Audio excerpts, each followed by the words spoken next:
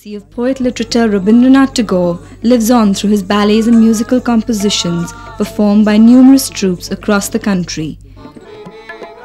And now, Delhi-based Geetanjali Troupe is taking the ensemble to the land where Mahatma Gandhi began his experiments with truth. The troupe is on its way to a 2-week tour of South Africa as part of the Festival of India, organized by the Indian Council for Cultural Relations.